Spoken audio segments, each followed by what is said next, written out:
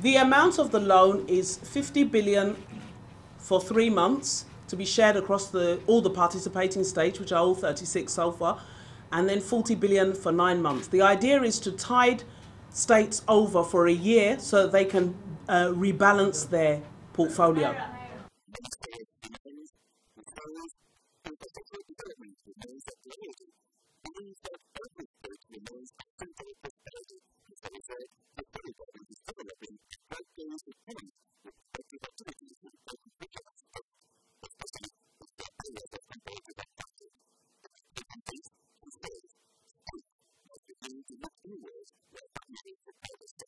And we are working to achieve this through investment in enabling infrastructure and reforms in the ease of doing business, which will spur growth and development in the private as well as the public sectors.